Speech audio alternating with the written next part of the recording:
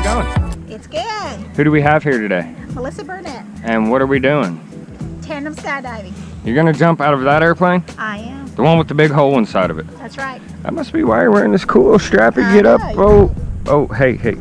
So you are missing something. What am I missing? Probably the most important part of your skydive. Parachute. Well, if you knew about it, why ain't you wearing it? Well, that's your job. I've been told you only need a parachute if you plan on jumping twice. Nope. You don't want to jump twice? Only once? So you don't need a parachute then? No, I don't need one. All right, make for a good video. Nah. No.